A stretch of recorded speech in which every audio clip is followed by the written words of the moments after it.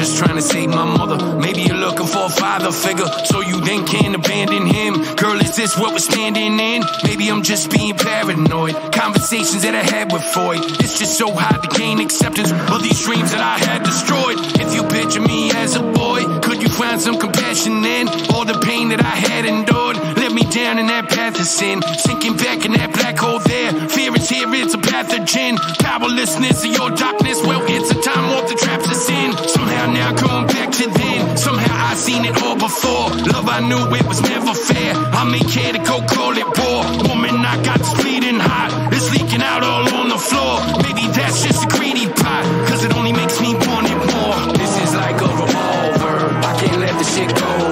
I just keep trying to solve her, I just need to let go. I'm going round and spinning, from the end back to the beginning, but I keep ending up in the same place that I already been in. This is like a revolver, I can't let the shit go. I just keep trying to solve her, I just need to let go. I'm going round and spinning, from the end back to the beginning, but I keep ending up in the same place that I already been in. This episode of Dopey is brought to you by our friends at Aloe Recovery, located in sunny Southern California, in Malibu and Silver Lake. And Aloe was created by our great friend, Bob Forrest, and his friends, Evan, Bob, and Jared, to create a place where addicts and alcoholics are treated with connection and compassion rather than control. They have decades and decades and decades of experience in treating addiction and co-occurring mental health disorders, including severe mental illness, SMI, and they have amenities you wouldn't believe. They have a sound bath meditation. They have the Uber Spiritual Sweat Lodge. They have surfing, equine therapy, and so much more. They offer you the most comfortable detox that you can get, which is critical when you're coming off of anything. We all know that. If you're fucked and you're willing to go to sunny Southern California, I strongly, strongly recommend going to Aloe. This episode of Dopey is also brought to you by our very good friends at CASL, which of course stands for Clean and Sober Love, the dating app for people who choose a sober way of life. It was created by one addict to help another addict to date safely. So here's the deal. You got clean, you got sober, you got a new way of life, and now you're ready to date. So where are you supposed to look? The reptile house at the Bronx Zoo? CASL is the solution. Dating in recovery is real and worth considering if you have your shit together.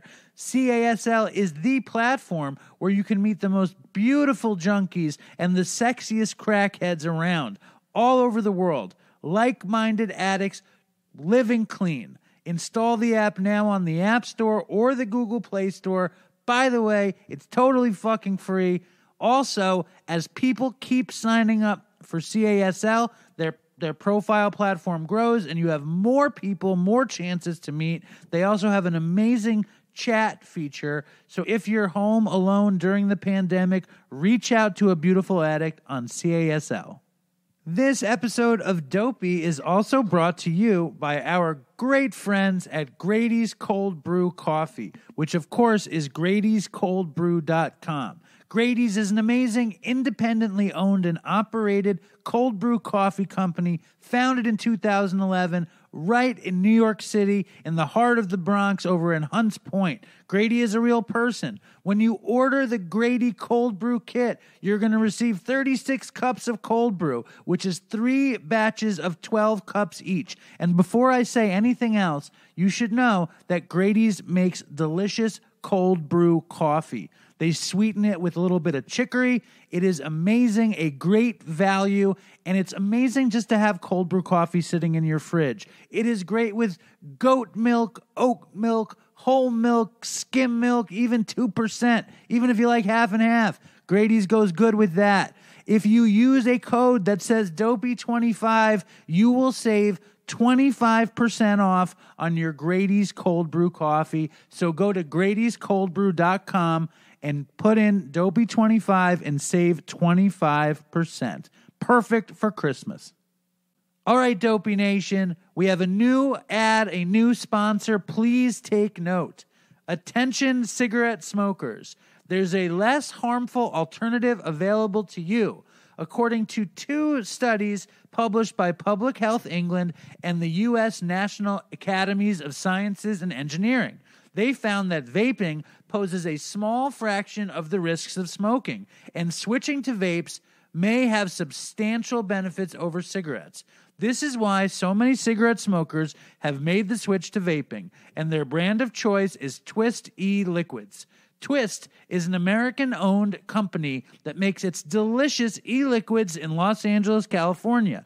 Twist has won several awards for creating mouth-watering flavors, such as its best-selling lemonade, sweet treats, and dessert flavors. But Twist also produces a line of sweet tobacco flavors. Try Twist e-liquids today and get 30% off your first purchase with the code DOPEY30. That's DOPEY 30, and it's sold exclusively on daddysvapor.com. That's Dopey30 on daddysvapor.com. Try Twist today and make the switch. Just in case you didn't understand, it's 30% off by using the Dopey code Dopey30 at daddysvapor.com. If you like to vape, try the Twist. Save 30%. And of course, finally, this episode is brought to you by listeners like you within the Dopey Nation through the power and the passion of the Dopey Patreon page. And there's so much stuff happening in the Dopey Patreon page. Next week, of course, is the end of the month Dopey Patreon Zoom to all of our $5 subscribers. All of our $2 subscribers every week enjoy a new episode of the Dopey Patreon show. Last week was Dopey Nation legend Annie Ellie, and she was amazing, I have to say. Also, next month, we're going to get a new preview of the bonus episode for $10 Patreons, plus they get free stickers. So go to patreon.com. Help me out. It really, really, really is great for me to have you guys supporting the show through Patreon. Also, if you want Dopey gear for Christmas, you go to dopeypodcast.com. We have really, really nice stuff. I just got the Skull Dopey hoodie, and I've been wearing it constantly. Super comfortable. I highly recommend that. We have mugs there. We have long-sleeve T-shirts, fucking tank tops. Buy a nice present for one of your friends. And, of course, all of those are made by our partner out of Cincinnati, Ohio, the great SRO Prince, which is run and operated by a couple of wonderful ex-heroin addicts in recovery as well. If you want beanies, I got beanies. I think new ones are coming in, which is very exciting. I have Dopey snapbacks. I have the Oy Vey snapbacks. Just hit me up on Venmo for any of that stuff. And I worked out this deal with Katz's Delicatessen where I work that they're going to give 10% off all of their food to Dopey listeners. So if you want the world's best pastrami or corned beef or any of that stuff, just go to katzsdelicatessen.com, put in the Dopey code, save 10%. Anyway, enough with the fucking ads. Here is the show.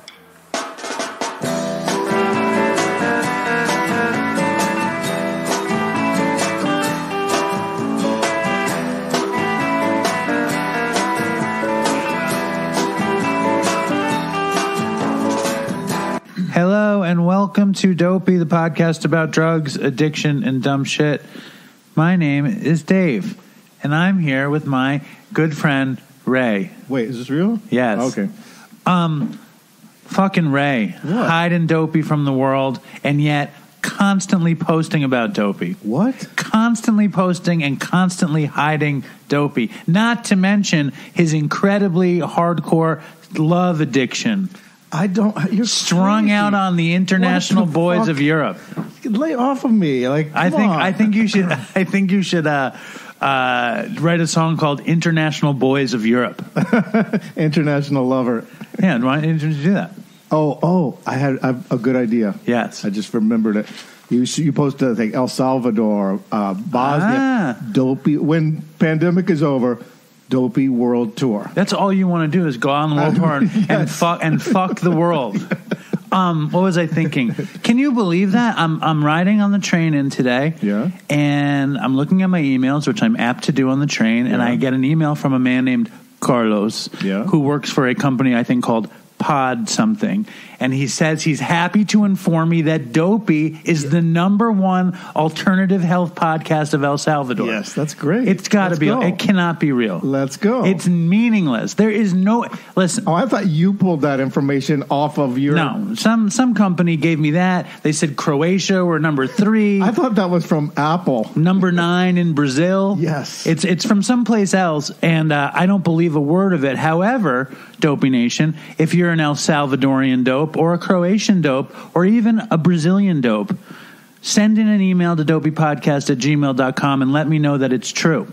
Yeah, I mean, I know there's listeners in countries where English is not the main language, but it's really just English-speaking countries. I don't know. I think it doesn't say something good about us if that's the information we get is that we're killing it in the countries that don't speak English.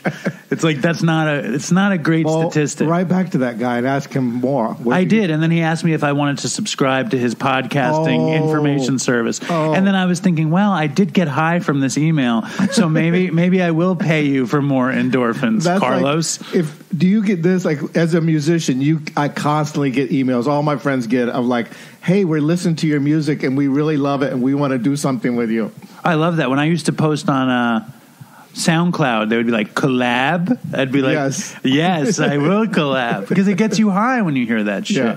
Yeah. So there's a lot of really big stuff coming right down the pipe for my endorphins. And I'm going to go over this really quickly. Okay. Very soon, the Dopey podcast will reach 5 million downloads. And as usual, I'd like to create a sham contest to see who can predict when we get to 5 million downloads. And what's the grand prize? I don't know. Nothing. I don't ever give prizes. Give a T-shirt. Sure. It's like you swore to the winner of the Dopey Patreon Zoom that they would get a prize. Yet have they gotten a prize, Ray? Wait, did I say? You swore that they would get a prize on the Dopey Patreon Zoom. Oh, right. Did you say anything to me about it ever? Austin won. Did you send him anything, Ray? That's your responsibility. You said you were going to make sure, and you didn't make sure. Wait, he was going to like call into the show and get a T-shirt. Nothing happened. He doesn't answer his face. Austin, you don't answer your Facebook Messenger. He answers days later. He doesn't get high on this shit like I do. You won. I have a exclusive, original Dopey hoodie made by Champion, out of print. We don't do them anymore. No. He's going to get one of those. Good. One day. Now, so who is going to make a guess at the 5 millionth download?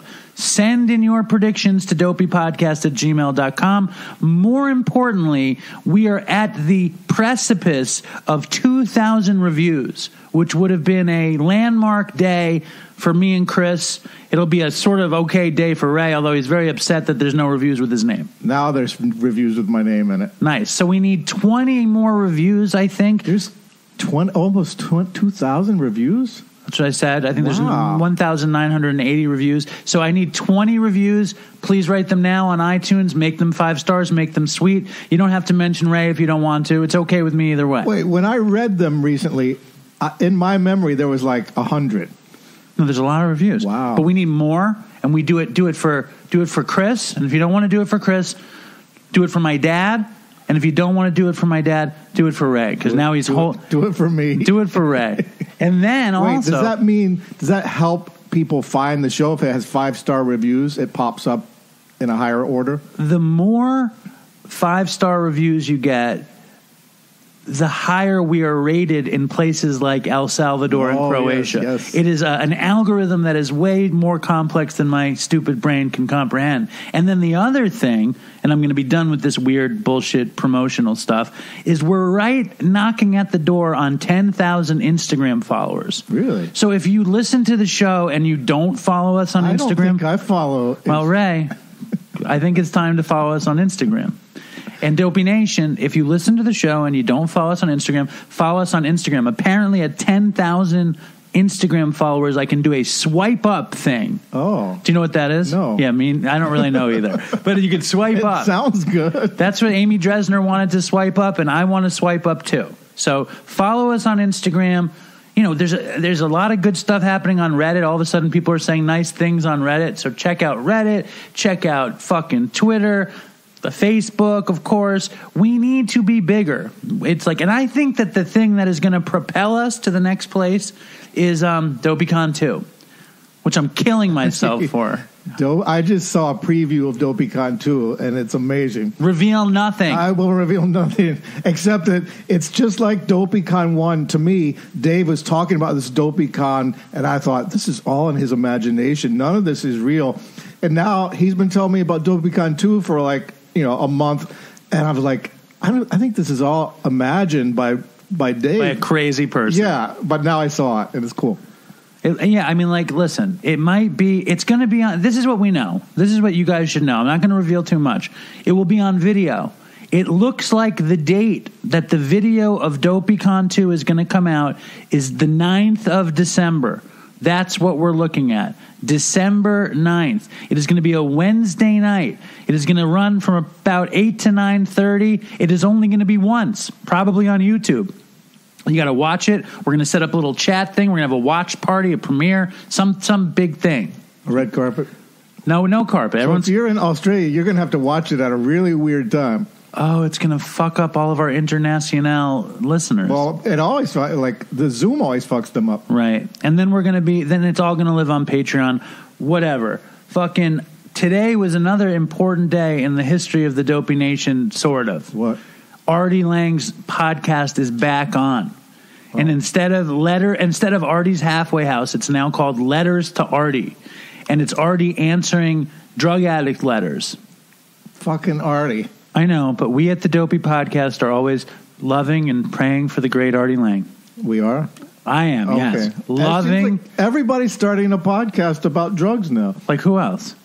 Like several people in the Dopey Nation. Right. I'm starting a podcast about drugs and addiction. It's called Just Ray. It's called Just Ray. It's called Pubes and Urine. It's Dave Free. Okay. There's a lot of other stuff to talk about, but I want to jump right into some hardcore dopey shit. Do you want to hear some hardcore dopey shit? Yeah, what? We got a voicemail from a hardcore what? Well, you ask me to read these things sometimes, and I always just think it's going to be like, hey, Dave, we took acid and we saw flying saucers, and then it's always like somebody dying. Like the first one, I'm like, oh, this is not funny. This is real.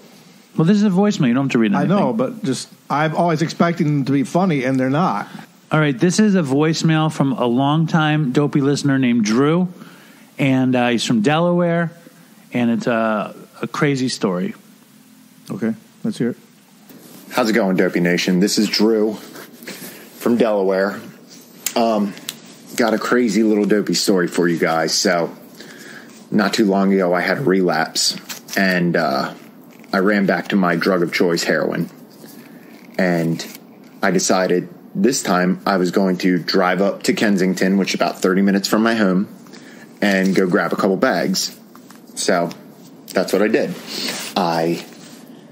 In my infinite fucking retarded wisdom, decided to steal some Lego sets from Target. I sold them at a fence for $100 and took my $100, dropped 20 in the tank, and drove up to Kensington. Now, my normal move is to go to this same spot in Kensington, park my car, walk up the block, holler at one of the dope boys on the block, tell them I need 8 or whatever, and then drop off my money and go get my dope. Well, this time, the dope boys weren't out at the spot, and I had gotten on this hell-bent mission that I was getting my shit. So I drove around looking for anybody that I could spot selling, but I couldn't find anybody. And mind you, I'm not super familiar with the area, but I know Kensington Ave. So I drove past this guy who didn't look homeless, but may have been. And I pull over and I go, yo, dude, you know where to get some dope? And he goes, yeah. I was like, well, I'll hook you up with a couple dollars. You help me out. He's like, that's what I do, dude. I'm like, all right, great. He asked me, what are you looking for? Fenny, dope, Fenny Trank. I don't really fuck with Fenny Trank. I would rather have heroin, but it's all fentanyl up there. Even if they tell you it's heroin, it's fentanyl. So I was like, I'll just get some Fenny. So he puts his 4 bags in my car, drives me to the spot. I give him the money. I hold on to his stuff because I ain't getting burned. Take his cell phone, his bags, and all that. And he goes, gets my shit, brings it back. I pay him, and I'm on my way. Well, as I'm driving home, I realize he had left his jacket in the back of my car. And I'm like, oh, shit, I'll never find this guy again to return this jacket. Plus, I don't want the evidence in my car, so I got to get rid of this thing. So I pick it up to toss it at the Wawa. And when I pick it up, I feel it's super heavy. And I'm like, oh, shit, what's in there? So I rush the pockets, and he has his dope kit in there. There's no gear in there. It's just like cookers and alcohol and cotton filters and all that shit. And I check the other pocket, and there's a pill bottle in there. And I'm like, oh, shit, score. But when I look at it, it has 2 blunt roaches in it. And I'm like, And I just kind of take the jacket and all in the kit and everything. I toss that. But I kept those blunt roaches in my car because I kind of forgot I put them in the cup holder. So I get home. Over the next couple of days, I do my dope, and I don't know what came over me, but I was like, I'm going to tear one of his blunts open, and I'm going to go smoke some weed. Well, I get one of the blunts, I split it open, and I'm like, this doesn't smell like weed. It just was an unfamiliar smell to me. And mind you, I've done a ton of drugs in my life. So I know that crack smell, that oily cocaine smell, weed smells like, what acid tabs look like, what DMT crystal looks like. I'm familiar. So I break it up, I put it in the bowl, and I take a hit. And when I take a hit and breathe out, I'm like, this isn't weed. I don't know what it is, but it isn't weed. So I blow it out, and it makes me feel like I'm going to get sick to my stomach. I spit on the ground a couple times, and I walk inside and I lay down, and I don't know what was in it. It could have been anything, but it just made me freak out. And all of a sudden I had this realization and this like God shot, this voice of God speak to me and say, what are you doing, Drew?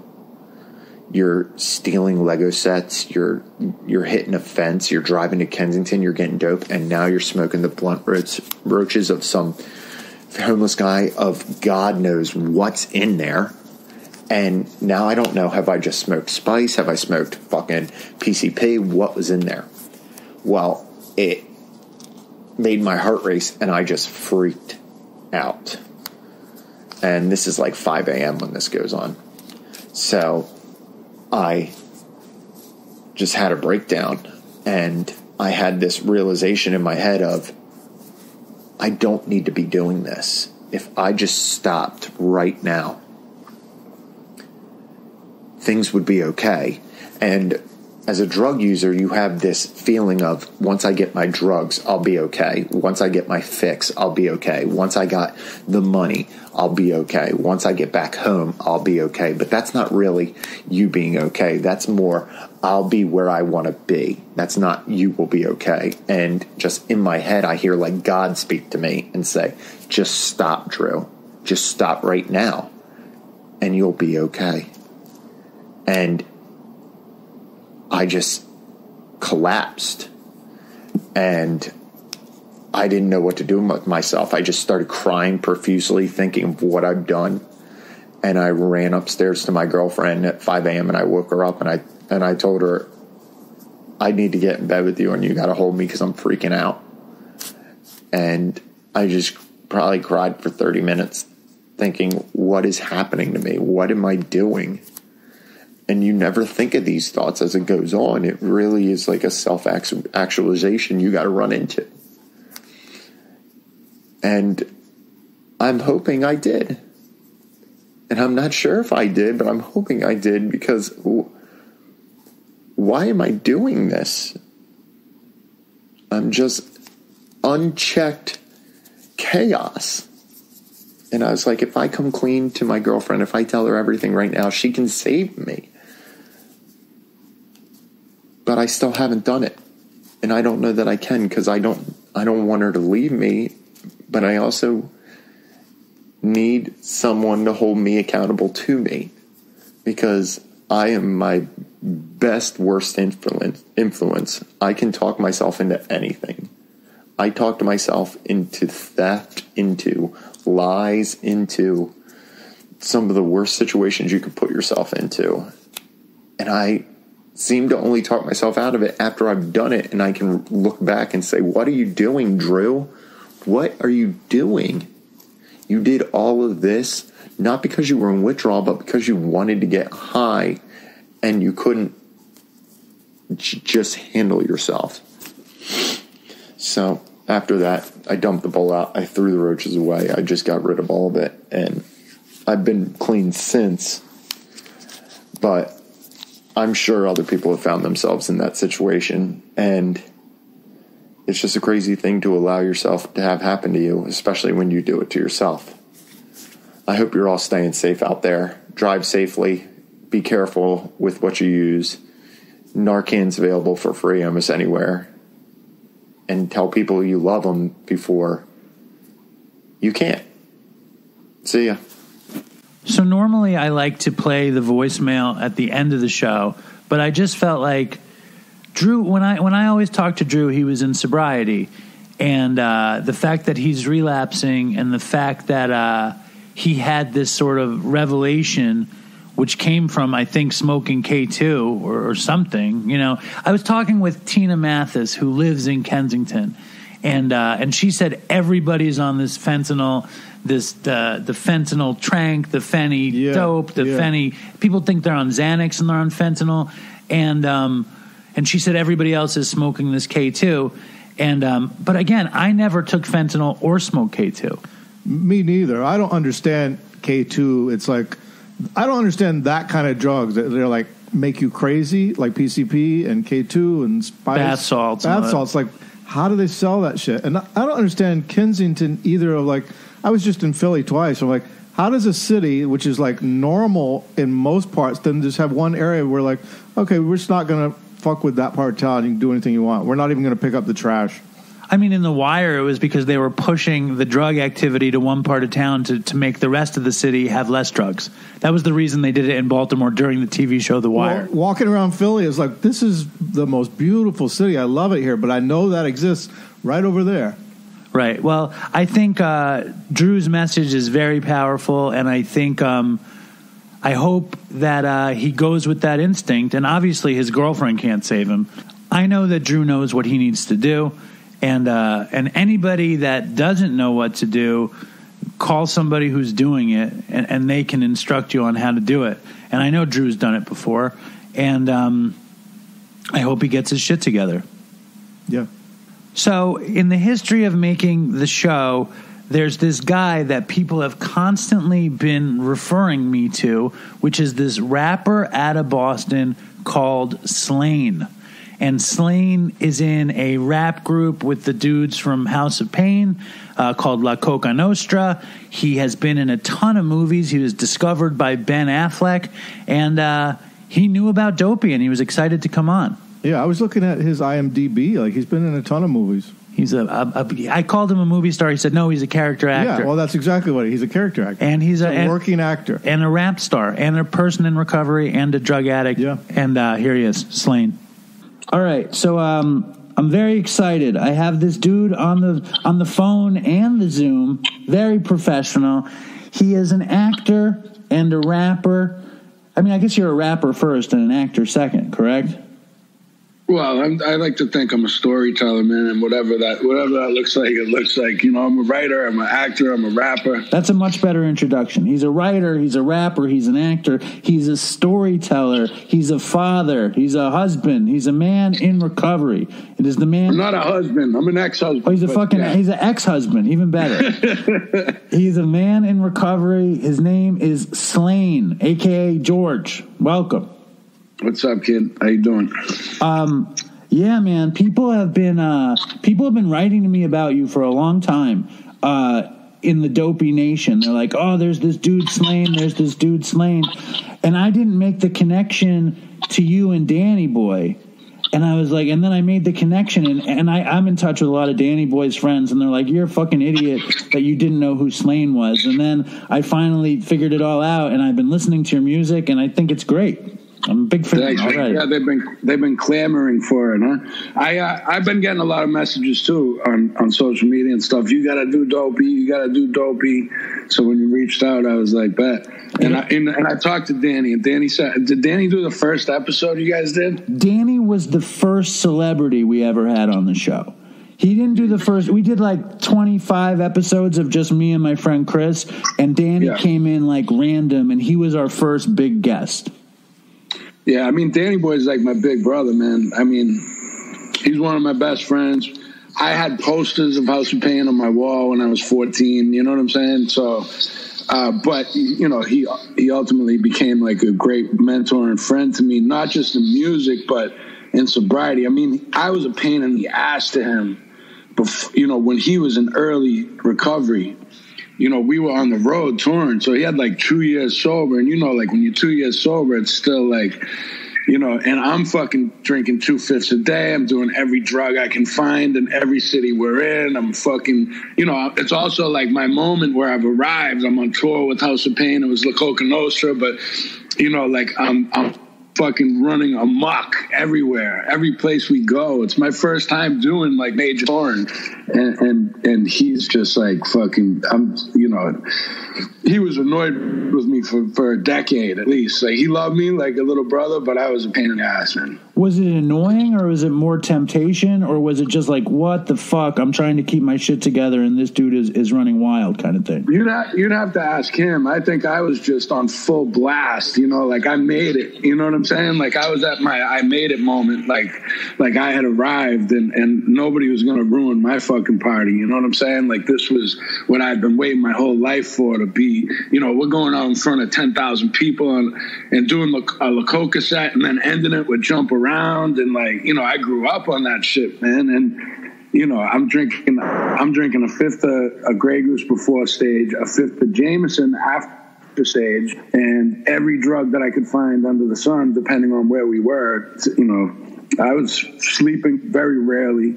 You know, I would pass out with some Xanax and I'd just keep it moving. You know, putting cocaine between my toes when we board planes to go into different countries and all that shit. But, you know. Right, and you guys might know SLAINE from La Coka Nostra or from his solo stuff, or you might know SLAINE from these movies. Like, you're a fucking big movie star. You're in some fucking big movies. The Town, I'm a character actor, man. I'm not a movie star. I'm a character actor. But yeah, I've been a part of some cool ones, man. I was in Gone Baby Gone was the first one I did, and I mean, that was insane how it happened, because I had I signed a pre-production deal with DJ Lethal, I think in 2003. So I met Danny Boy at CBGB's. This is kind of a long story if I go through everything, but I met Danny Boy at CBGB's in, I don't know. I think it was somewhere either in the early 2000s or the late 90s, and he was sober at the time, which really bummed me out because I wanted to have a beer with Danny Boy. Right. And when you said he was sober, I was like, oh, sober. You know, to me then, it was like, fucking, that was the worst thing you could be. I didn't even understand it. That's funny. And, but he ended up plugging me in later on when he came to Boston to record for, like, it was really like a demo that I was working on. It was like the first record. It fell apart. But I met Danny, and then he was all strung out. And he was not sober anymore. But, you know, we developed like a friendship and a relationship. He plugged me in with DJ Lethal, who signed me to a pre-production deal. I went out and I'm crashing on Danny Boy's couch when he was really kind of at his bottom. And, you know, I was just, you know, I was partying and having a good time. And he wasn't at that place of using, like, where he was partying and having a good time. He was like supreme desperation, right? Yeah. Yeah, which I would reach later. But yeah, man, so you know, over the course of years, I'll speed through it. Over the course of years, La Coka became what it became, and Ill Bill came into the fold, and Everlast came into the fold. And right as that was all coming together, I had started making some noise in Boston specifically. You know, I was really like getting some buzz in Boston with a mixtape I did called The White Man is the Devil. And and I started getting some buzz, but I was still like, I was living and I was squatting in a warehouse, man. I had no hot water and no electricity. It was supposed to be a recording studio. The dude who was backing me got pinched, and he was looking at like 10 years. So he was out of the picture, and then the rent wasn't getting paid there. And I ended up squatting in this warehouse. And at that time is when Coka started to gain some, that's when Everlast came in the fray and Bill came in the fray, and we're recording, and I'm flying out to LA. But then when I come back to Boston, I'm squatting in this like abandoned warehouse with the framing from a studio, half built. And the Boston Herald did a story about Coka and House of Pain getting back together as Coka Nostra, a super group, and me. It was kind of centered on. There's a picture of me and some of my backstory. And Ben Affleck was casting for a movie called Gone Baby Gone, which was his directorial debut, and he saw me in the paper. So I'm drinking up the street at the after hours spot till 7 a.m, charging my phone there. I walk up to Mass Ave, which was right near where I was squatting. That's like Methadone Mile in Boston. And I buy every Boston Herald on the rack. And I'm looking at my picture in the paper, reading the article, and I pass out drunk. And I wake up at 4 in the afternoon, and I have all these fucking missed phone calls. And, people saw me in the paper, whatever, but a lot of them were from Ben Affleck's people, and they were trying to track me down to get me to come in and audition for this movie. So, I ended up getting a role in Gone Baby Gone. Coka Nostra starts to do its thing. We're touring around. So I go from squatting in this warehouse to, touring around the world with my favorite band of all, like my favorite childhood rap group, and shoot a movie with Ben Affleck and Morgan Freeman and Ed Harris, like, in a matter of, a month, it turned around like that. It's crazy, but you were still active. I have a lot of questions, but we're gonna. I don't want to fast forward. I want to start a little bit at the beginning in terms of like, obviously, you and I are both recovering drug addicts. I lost everything I ever had. I was a terrible heroin addict. Like, I lost my family. I lost everything. But I started, as a late teen, getting high, loving weed. Like, how did you start? Like, where did you find your start in being a drug addict? Where did it start? Well, it started with booze and weed, man. And I mean, it was very quick for me, though. I moved around Boston a lot, and it's like I always kind of like I looked for. That was the way I connected with people, like drinking and getting high. But I started doing so right after I started drinking and smoking weed. I was very quickly like smoking angel dust, doing acid, mescaline, cocaine. All that stuff. It happened like over the course of months for me. Do me a favor, hold the phone because it's going to be way better sound. Yeah, over the course of months for me, I went from drinking and smoking weed to smoking angel dust, acid, mescaline. How old were you like when you first did dust? 15. What was break it down? Like, where were you? What was going on? How did it happen? I was in Charlestown, so I went to a Catholic high school in Boston called Don Bosco, and it was all city kids. It was a technical high school. So, it was like most kids didn't go to college after it. It was like woodworking, electric, all that stuff. And it was all kids from different parts of the city. So we would go and party in different parts of the city every weekend. And the Charlestown kids, which is where the town was shot, they were already like smoking dust and stealing cars and shit. So, when I went to Charlestown for the first time, I smoked dust, because there was a kid that I hung with all the time in school, and he would always talk about smoking a bag of dust, I smoked a bag of dust. I chased a mailman down the street. Like, I forgot what my name was. Right. And I was like, this shit is fantastic. Were you already rapping at that point? Had hip hop been your consciousness? I was rapping since I was 9 years old, but it wasn't something that I outwardly, that I actively did. I wasn't like freestyling to my friends and stuff like that. That just wasn't accepted at that time. It was like, if you're a white dude rapping, you're like fucking a wannabe and shit. So I kept it like in my notebooks at that point, and I would record into I would plug, like, I had a two tape radio, and one would record and one would play, and I put find an instrumental single, like a maxi single, and I would write a rhyme and I would record it into the other one, and but I did that kind of like on the low. Right. How much did I think I'm a little bit older than you, but we're around the same age, I think. But and I loved hip hop when I was a kid, and I went to this very nerdy high school. Like, we came from basically the opposite walks of life. Like, I never got into a fight.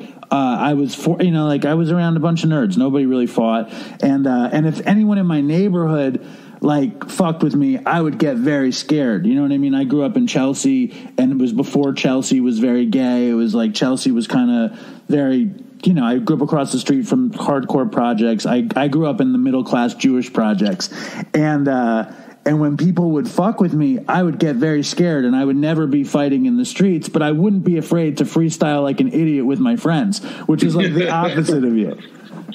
Yeah, it was a weird kind of dynamic, man. It was, and hence, like, my favorite rap group was House of Pain, like the Shamrocks. I bought that. See, I never heard their music before I bought the CD. I used to go to Tower Records. I'd smoke a blunt. I'd walk into Tower Records and I'd look at all the music, and I picked up that CD. It had just come out, I guess, and because I hadn't heard Jump Around yet. And I look at the CD, and they were drinking beers on the back cover in the bar room, and the Shamrock was in the front, and I bought it. And I brought it home, and I was like, this is the shit, The thing about that music, too, was the beats. Those beats were just, like, that was just the moment where hip-hop exploded musically. People could say anything, and the beats were so hypnotic and trippy. Well, that was Muggs, too. Muggs, Lethal. And Muggs, I mean, still to this day, one of the greatest producers in hip-hop history. Lethal is such a phenomenal producer that's vastly underrated, too. But you had Pete Rock then, and Premier, and all those were just great producers. How, like, with your drug use and emceeing, was it connected? Like, did you have was it part of smoking blunts and drinking 40s? But Dust wasn't really in that world, and tripping wasn't. Well, yeah. And I'll tell you what, I kind of left those things behind. I was able to stop those on my own power. Angel dust and hallucinogenics, I was able to stop on my own power. They were the two things, because they just put me so out of my mind, I couldn't function on them. So I stopped those. Like, as I think, like, after high school, I took a year to, like, I sobered up, meaning, like, I just drank on the weekends. I went to AA for the first time, like, when I was 18 years old and shit, and I cleaned up my act. And then I went to school in New York. And where'd you go? I went to the School of Visual Arts just for 7 months, but that brought me to New York, which was the first time that I started. I had all these rhymes I had been writing for fucking 9 years by the time I got there, and I had never let anybody hear them. And so I get to New York, and I start, and then I'm like ciphering and stuff like that, and rhyming, and people were blown away by what I have, and I start to realize I'm pretty good at this, actually, and then I started going to open mics, and I went to the New Eurekan Poets Cafe where Barbito had an open mic, and that was the first time I ever got on stage and rapped when I was 18 or 19. Why did you go to a AA meeting at that point? I mean, the first time I went to an AA meeting, well, a guidance counselor in school brought me in when I was 16, and she told me, she's like, you got the 7th highest score in the class on the SAT. You're a very smart guy, like, you're a smart kid, and I go, what did I get? And she goes, 1050. I go, that's the 7th highest score in the class. And anyways, but she's like, that's not why I'm calling you in. I want you to take this questionnaire. I want you to take this test with me, and because I'm worried about you drinking. And I was like, you worried about my drinking? Like, this all came to, I had no idea anybody knew it. How did she know? I was tripping and going to school, smoking dust outside of school. I was fucked up, man. So, right. I mean, the first time, I was doing cocaine in school too, and like, and all that. So I took this quiz with her to appease her, and she she showed me the chart, and she's like, "You're 16 years old. You're here on the chart. You're an alcoholic." And that was brought to my attention, but I didn't. So when I was 18, I went to an AA meeting for the first time, and I tell this story sometimes because I was out one night and I was so fucking wrecked, and I was on Huntington Ave in Mission Hill, and I had a shit, man. I had a shit really fucking bad, and there was nowhere to shit, and I wasn't of age to walk into a bar or anything, and so I'm about to shit my pants, and this is a very busy street, and it's like 2 a.m, people are out and all that, and I was like, I'm gonna shit my fucking pants. So I ducked between two parked cars on a major avenue in Boston, and I fucking shit between two cars, and this couple comes walking by, and I turn around, and there's a shit hanging out of my ass. And they both go, "Oh," and it was just overwhelming shame. I just felt so much shame, and I called my uncle the next morning, and I was like, I heard that you're an alcoholic, and he's like, he goes, "Who the fuck told you that?" I want to know if you can take me to a meeting, and he's like, "Who the fuck told you that?" He got like offended, which in retrospect is really funny. But he took me to my first meeting. Who did tell you though? Who told you your uncle was an alcoholic? Your mom or something? I think my mom told me. So he was like pissed about that, She blew up his spot. She blew up his anonymity. Blew up his spot, and he told me the most important A is the second one. Anonymous. This is anonymous. You don't fucking say who you see here. You don't fucking say that I brought you here. All that like real old school, like save your fucking, hold on to your seat and shoot for midnight shit. And I love him. He's he had to watch me go on another 18 years after that. When I got into that meeting and I realized what it was, and that's what people tell the story, I was like, there's no way I'm telling this shit story for the rest of my life. I better go out and keep fucking drinking and getting high. The shit story is great. Did you tell your uncle the shit story? You were like, I don't think I did, man. I think I was too embarrassed to tell my uncle that story. Oh man. So you've been to AA. You're in New York, you're ciphering, you do New Eurekan, Babito. I mean, like, it's a really exciting time. You know what I mean? For me to hear you talk about, it's very exciting for me, because that's like when I was into hip hop and I was, around there, and I loved all that shit. So what happened? But it's so weird though, dude, because I'm like, I've never been exposed. I'm at an art school in New York. So like I cleaned up my act for a year, like meaning I stopped with the angel dust and the hallucinogenics and all that shit, and I was tempering my drinking the best I could, and I was exercising, and I lost some weight, and I got ready, and I'm going to go to college, I'm going to go to film school, and I get to SVA, and to me it was like another world, man. I mean, I love New York City. It was always amazing to me, and it was like I was high just being there. But I'm around all these really artsy, like intellectually artsy kids, and I just didn't know how to handle that neither. So, I found a friend who I'm still friends with to this day, and he rapped, and he was from Queens originally, grew up on Long Island, and we started rapping and he brought me to the open mic, and then I met this other kid, Damien, who was, he was all whacked out. I'm friends with him to this day. He's my brother, and but fucking then I was off and running with the drinking and the drugs. Once I got to New York, it was like, wow, like everything is just open. You can drink it. I could buy 40s at the store without an ID. You know what I'm saying? And I was kind of off and I found Ecstacy then. And that was like, looking back at it, man, like it's probably the only drug that I still miss. Ecstasy's the best once in a while drug. It's like, but that shit is debilitating. You know what I mean? No, but I did it every day. So I was selling them. I was buying them by the 1,000 packs, and I was selling them, going back and forth to Boston with them.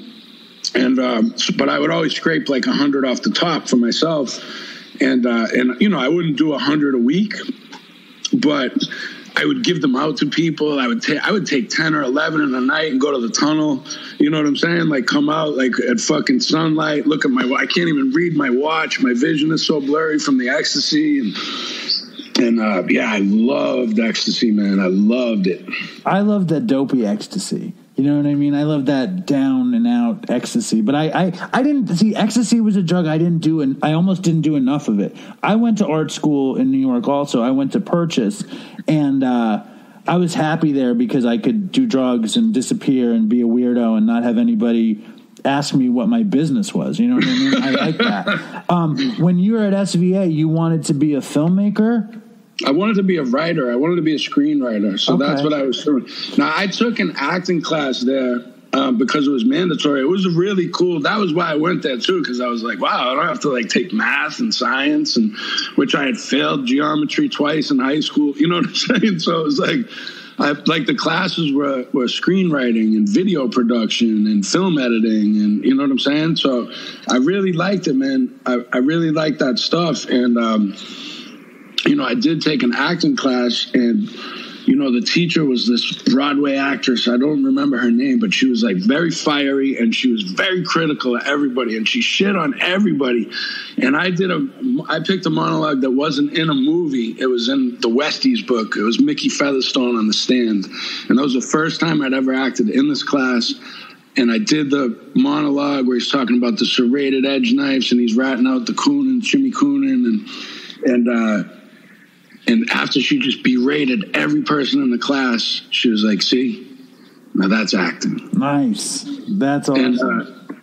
But I never got to explore it because I get kicked out of school about a month later. Why'd they kick you out? Were you just selling ecstasy?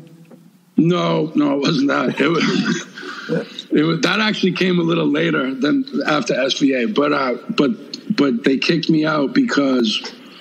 And they didn't technically kick me out. They let me finish from home. But what happened was me and my friend from Queens there that I was telling you about, he had like this ongoing thing with the doorman in the building. And anyways, we're drinking, we're drunk, we're going out to get more beer at the store about midnight. And the guy's there walking a baby pit bull. And we didn't know it was his. It's on a long leash, and the pit bull comes up. My friend's petting the pit bull. He's like, get your fucking hands off of my dog. And I'm like, come on, let's go. Let's keep going to the store. So we walk up the street. I think it was 22nd Street. And the guy comes charging up, and he fucking suckers my friend. So we both beat the bag out of him. We beat the shit out of him. And, broke his jaw and his ribs and everything. And so the next day, they were like the janitor staff at the building. They clipped the pipes and they like ransacked our rooms and everything like that. And then he called the cops. We were walking outside to the store. He called the cops. He comes up on crutches with his head wrapped. He's like, it's them. And the cops were like, we told the story. It's like, it sounds like you started it. If you want me to arrest them, then I got to arrest. The cops in New York are cool, by the way. I never heard cops talk like street kids until I got to New York. Right. And so, yeah, and they let us go. But when I got back to the building, there was a big fucking thing, and they recommended that I pass in my last short film from home and finish the last month of school from home. So that was my college experience.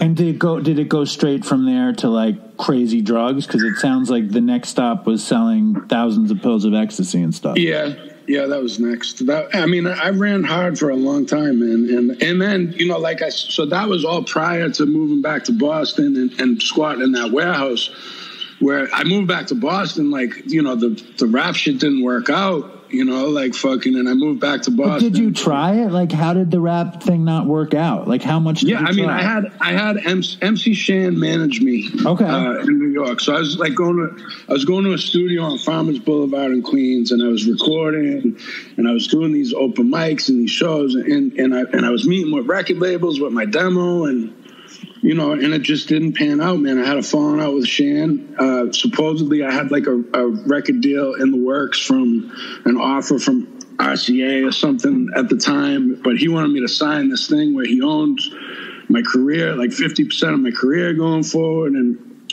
anyways, I spoke to Shan recently. We're all good. It's just part of the game anyways. But But yeah, it didn't happen. And I moved back to Boston, and I thought that was it. And I was going to, do construction or something.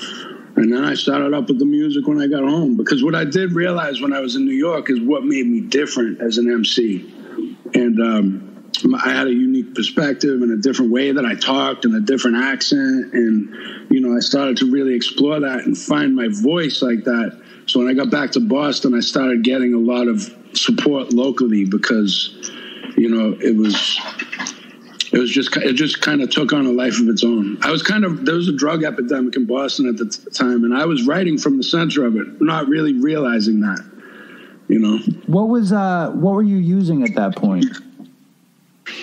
I mean, Sip your coffee. I don't want to deprive you of a nice sip of your culotta or whatever. What are you drinking? Iced coffee?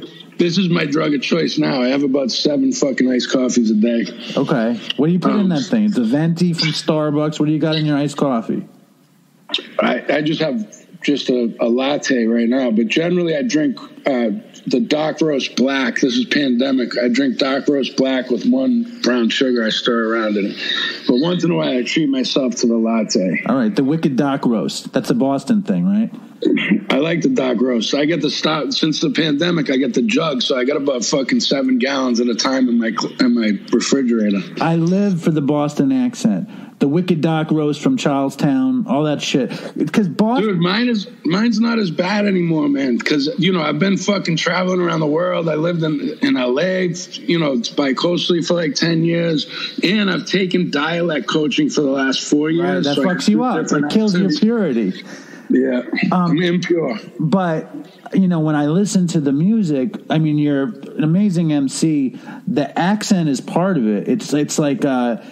I don't know why. It reminded me of Biggie Smalls from Brooklyn, but from Boston. Like there's a flow, a real natural thing. You know what I mean? I think you have a really nice flow, and the accent plays a part in it. When you're talking about being from the inside of the drug epidemic in Boston with your voice, what exactly are you talking about? Well, I just think at that time, and I don't think it's gotten any better. In fact, I know it hasn't, but there was like this blossoming. I mean, there was just a massive drug culture when I was growing up. And, I never graduated to the heroin, man. Like I ate a OC40 for the first time. I chewed it up because my best friend was doing them. And he told me to chew it up. Don't be a pussy, chew it up. So I chewed up the fucking OC40, and within 10 minutes, my head was fucking, I was just out, halfway out, and then I was fucking throwing up for like 19 fucking hours. I popped every blood vessel in my face. I like the fast shit. Like I really am. I'm like a true alcoholic. I love to drink. I love fucking alcohol. I love whiskey. I love vodka. Beer isn't quick enough for me. I probably didn't drink beer unless there was nothing else to drink, in which case I'd drink every beer you have. But like my choice is to drink hard liquor that does the, whiskey, vodka that does the trick. I like the warmth that comes over me. I like to drink for days at a time. I don't want to stop drinking, hence the cocaine, because the cocaine allows me to continue to drink and not to sleep, and to continue to drink and not to sleep. And that's what I like. That's really, at the end of the day, like all the drugs I did and everything, like really what it is I fucking love to drink. Right. I love to drink, and anything that facilitates that, I'm in. And the Coke facilitated it. And and when you start putting, because you were doing mixtapes, like that was the beginning, right, of your rise in hip hop. Were you were just drinking like a fish and doing a ton of Coke? Were you also selling drugs at the same time then? Intermittently. I mean, monkeys can't sell bananas, man. I wasn't a great drug dealer because I was always doing my own shit. But I also, with the ecstasy, dude, like, I told you, so with that, like ecstasy replaced cocaine for me for a while. I didn't do it once in a while. I did it like fucking on a regular basis, 5 days a week or whatever. And I'm still worried to this day that I'm going to have like Alzheimer's. I forget shit all the time. I forget shit all the time too. Did you ever get the MRI where they show you the picture of your brain since then? No. Yeah, don't. Should I? I don't know. I didn't do ecstasy like you did ecstasy, but I would have seizures from benzos, you know. And I saw a lot of weird documentaries about the ecstasy putting holes in your brain. And so one time I had this really, really bad seizure. I had many, many seizures, like in a lot of crazy places. But one time I had a seizure, and I woke up in St. Vincent's, and they were like, we got to scan your brain and see what's going on. And they said, well, we don't see holes in your brain, but we see your brain has shrunk considerably. And my dad somehow heard them say there were holes in my brain, and he still tells me that I have holes in my brain. So don't... Dude, so let's talk about this, because benzos are actually a big part of my story, too. You know, the Xanax. Because ultimately, like, fucking, I would wake up after... a 3 or 4 day run with no sleep. And I would wake up and realize, like, holy shit, it's about to happen. Like where my throat is fucking closed like a pinhole. I can't breathe. My hands are numb, and the Xanax, I thought I found a miracle drug because it really helped me in the beginning, and it also like helped me get to sleep when I was too high, or when I, like when my body was just giving up, and it also like would help my anxiety and everything. And so I started doing them like that. I got to tell you, that was the hardest shit to get off of out of everything. It was the hardest thing to get off of. Why do you say that? Because the seizure things. No, I never had a seizure, but I felt like I would get like the withdrawals if I ran out of those fucking things was so bad. And when I finally did get off of them, it was like a 6-month withdrawal. Yeah. I don't think I slept for a month. Yeah. They put me on Depakote, which was an anti-seizure med. Yeah. And it was just it was brutal, dude. Like I got divorced during that. Oh my God. Like I couldn't put, my brain was like a skipping CD. Like I couldn't put my thoughts together properly. I can totally relate. I came up loving weed, like weed. I was married to weed. I was like, it was my identity, whatever. When I got into, when I first started doing heroin, I was like, this is the greatest thing in the world. It makes me feel exactly the way I want to feel. And I met this old guy, and he had every benzo in the world. And he like came to my house, and like, he like saw I had some old cameras, and he's like, you like those cameras? And I was like, no, you want to give me pills for them? And I traded him like 3 old cameras for like fucking like 100 pills or 200 pills. And like, I found that benzos, heroin and weed made me feel the way I wanted to feel, but I'm such a neurotic Jew. The benzos were like, it was like perfection. And I just wanted to eat benzos. And I would eat so many benzos, and I had seizures all over the country, like back and forth across the country. And when I finally got off of the benzos, I still think about them in this weird sort of way that it's paradise for me. Like it's weird. Like, dude, when I would chew them up, just the taste of them, like, yeah. Especially like if I was withdrawing, like if I ran out of them or whatever. Like one time I left my bottle of fucking Xanax in a hotel room in Germany, and we flew to Greece. And I fucking freaked out, man, because I knew like the withdrawal was coming, right? And fucking, so I'm like 2 or 3 days without one. And I got the fucking, the concierge knew a doctor. He was from New York, and he knew a doctor that wrote me a script, dude. I was fucking free, because if I can't get them, like I couldn't even finish the tour. I would have had to fly back. I flew back a day early from my honeymoon because I ran out of them. And my car was parked in New York, and I got to drive back to Boston. And I'm flying up from Dominican Republic. I'm hallucinating and shit on the fucking drive home. It was awful. It was awful. Because people don't really, like, they don't talk about it. They say you can die from kicking benzos, but they don't talk about how uncomfortable it is. I'm interested, though. Like, we're talking about a pretty amazing thing that happened to you. You're a drug addict. You're an alcoholic. You're in Boston in the middle of the drug epidemic. And explain how, the phenomenon of SLAINE even happened. Like what happened that you blew up and you got Danny Boy's attention and the Coka Nostra and you're touring the world and all that shit? Like, what happened? I don't know, man. I think, I'm a big higher power guy now. So it's like, I believe the universe kind of put all that stuff. Like, what made Ben Affleck see me in the newspaper that day? I'm very curious about that, too. Like, what the fuck? He sees you in the paper, right? Did he listen to Coka Nostra? Did he listen to SLAINE? He was like, this is the guy I need in Gone Baby Gone, just from your face? I don't know, man. I don't know. I think what happened was, so the role he brought me in to read for was Bubba Rogowski. So they had a bunch of white rappers read for that role.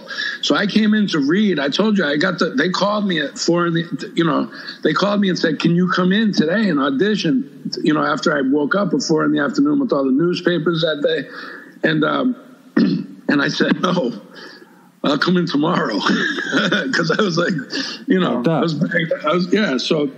well, I was not fucked up. I was like fucking just picking myself back up. That's what I mean. I got fucked up before I went in for the audition. I had 10 beers and 10 shots at this bar with a friend of mine, and then he drove me in to get loose. Yeah, to get loose. So he drove me in, and I went in, and I heard the story back later, because now I know the casting people and all that, because they've cast me in a few movies and I'm friends with all of them now. And a friend of mine who worked in the casting office says, like, oh yeah, like after you left, she said to Ben, like, I gotta tell you, he smelled like booze. And Ben was like, I don't give a fuck. I love him. Bring him back in. Ben liked that. I'm sure he loved that you smelled the booze. That you're authentic. You were loose. You were ready to go. You know what I mean? Yeah. And he had a vision, and you were in the vision. Dude, Ben is the man, dude. He changed my life. But I also really admire that about him. And I think he did it better than anybody, man. He really authentically cast Boston. Like, he did those movies so well. And I don't want to just say he does Boston movies well. As great as Gone Baby Gone and The Town were, when he went and did Argo after that, which is not a Boston movie, it won Best Picture. Guy is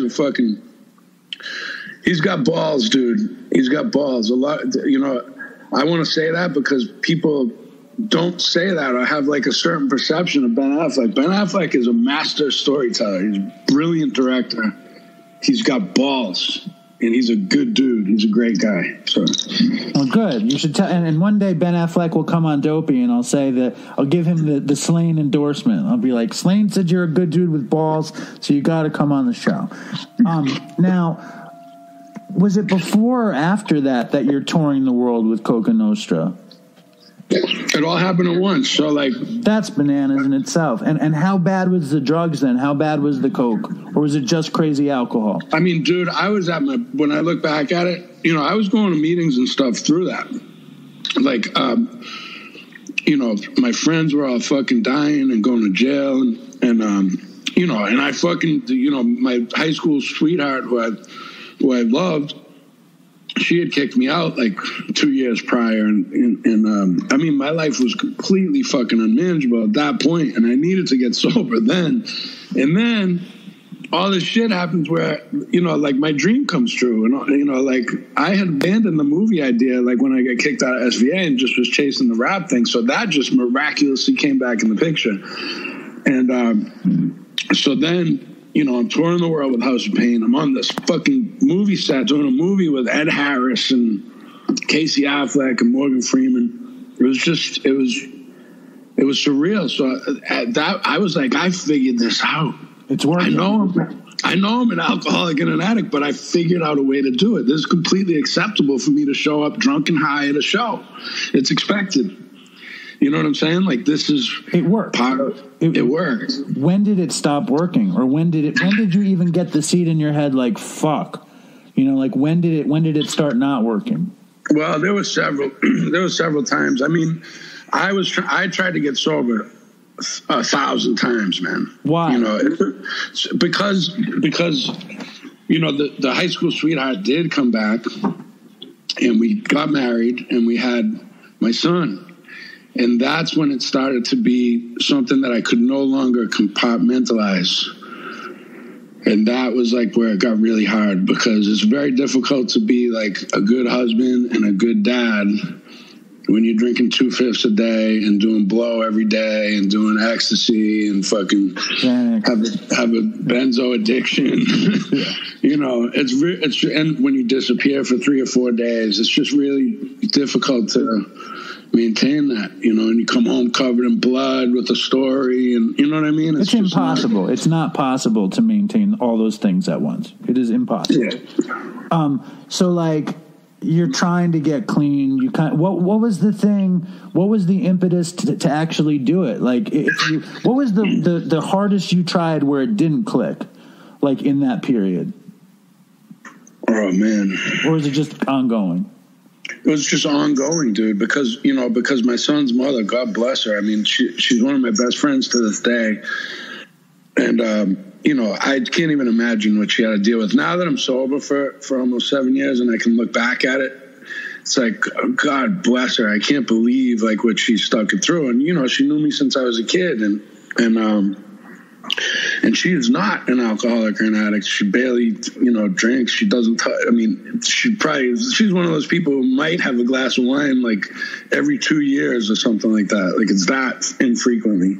So picture her dealing with my psychotic shit. It just, you know, I don't know. When I didn't get sober when I kicked the benzos, that was like I was trying to save my marriage, and I went into detox at this place that's not there anymore. I don't think it's at the Faulkner Hospital, 7 South at the Faulkner, and I don't think they have that as a detox anymore, but that was my last detox visit. And I did get off the benzos there, but then I got divorced shortly after that. I didn't get sober until 2014. So, I mean, it took me 15 years trying to get 30 days. And, right. And the longest I ever had before this was 77 days when I was shooting The Town. The Town is an amazing movie too. Like, I love that movie. I love all the Boston movies. Like, I like because there's a mysticism to Boston. You know what I mean? There's an old timey thing to Boston. I love all those movies. The Town is an amazing movie. You're amazing in that movie. I watched your reel today. So I've seen you in a bunch of different. There's somebody, I don't know if you posted it, but there's somebody who posted SLAINE's acting reel. Yeah, that wasn't me. Somebody else. I didn't think so. That's not my official reel, but I think somebody sent that to me. I saw it. It's fun. But what was it that, like, when did it click and how did it click? Well, I mean, you know, it clicked, I think, it was such a series of events. I was trying really hard for the year before I got sober. I was tagging along with Danny to meetings and stuff. And like I said, I would get 17 days or 23 days, and then I would drink. We had 29 days and drink. You know, I took my 30-day chip to fucking the Roosevelt Hotel and traded it in for a drink. You know what I mean? Like, I was that guy. You know, nobody thought I could get sober, man, including myself. And I didn't think it was going to work this time. It was just, you know, I had this moment, and I talk about it on The Day Before I Die on my last album, where it was just like, you know, I realized like I was affecting my son, and he was 5 years old, and you know, I was leaving him on the steps waiting for me. I wasn't gonna, you know, I couldn't handle that. Like, everything, there's a million things, really like crazy things that should have got me sober up until then, but that was one thing I just could not digest. I couldn't be a shitty dad to my son, man. So, you know, this time, like, you know, I had been going to the program for 18 fucking years, and it didn't work for me, and I didn't think it was going to work this time, but this time I started to do the shit that they say to do, you know, and started, like, doing the work, because it takes work. And I did it because what gave me the willingness this time was that I love my son, man, and I wanted to be a good dad to him. And if it meant that I had to leave, like, the music and the acting and everything, to surrender that and put it down, like, that's what I did in the beginning. And that was kind of the beginning of me getting sober. Right. That's amazing. I think I can relate to that a lot, because I got sober when my daughter was, 4.5, 5, exactly kind of the same thing. And everyone was like, to me, they said, you have to get sober for her. You have to get sober for her. And I was kind of just in and out, you know what I mean? I think I was still smoking pot and whatever. But what hit me was I couldn't live with the fact that I was a bad father. Do you know what I'm saying? Like, I just couldn't fucking live with that reality that I was going to be this dad who, I mean, I had a really good dad. I still have a really good dad. I couldn't live with the idea of being this not good dad. And I don't think I got clean for her. I think I got clean because I couldn't deal with it. You know what I mean? Do you think, like, do you understand the distinction? Like, is it different for you or was it just strictly for him? No, it's the same thing, man. I couldn't swallow. It was I just couldn't accept that. I couldn't accept that for myself. I love my son so much that I couldn't accept not being a good dad in his life, and people say you have to get sober for yourself, and I disagree with that, because I tried to get sober for myself for fucking 2 decades and I couldn't. And when you might not be able to stay sober just based on the love of your child.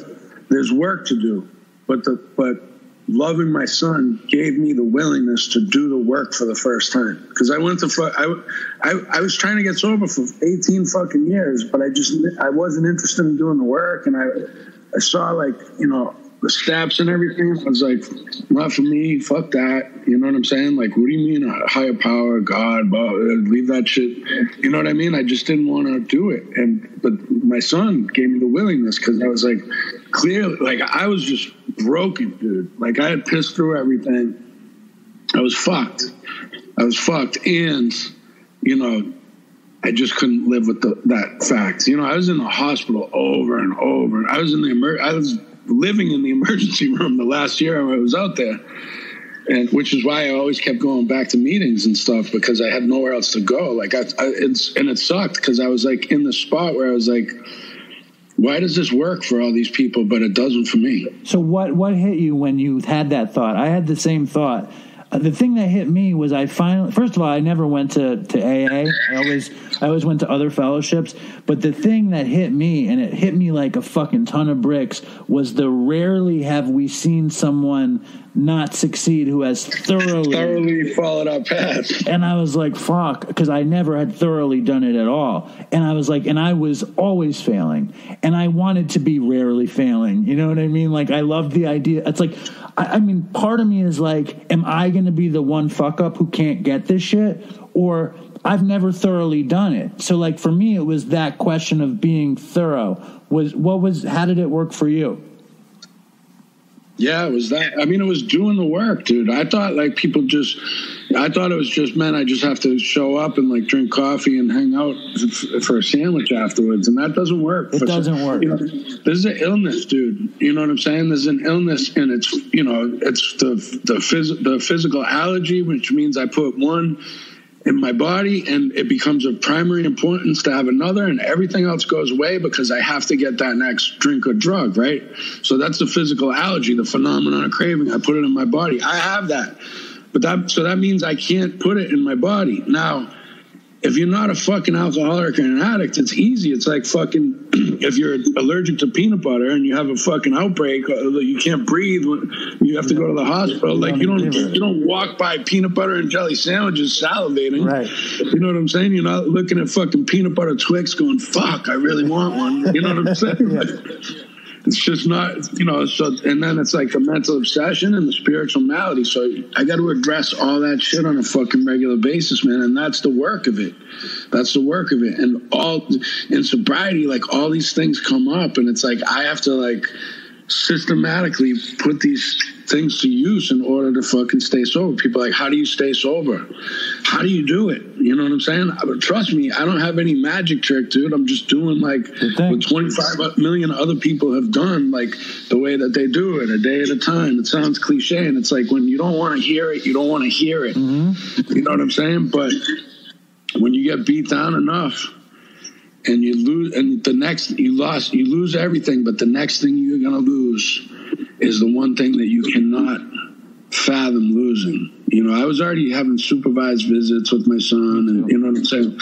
I just couldn't, and I didn't even know, dude, because it was just like, I was, I would drink until fucking 7, 8 in the morning. I would drinking and getting high, and crash, and by the time I pull myself together, it's afternoon to go visit him, and then I'm back out. I didn't even realize, you know what I mean? I was the last one to see so many things, but I think like you just get to a point where you just beat, dude. Like I didn't quit drinking and getting high. I was just finished.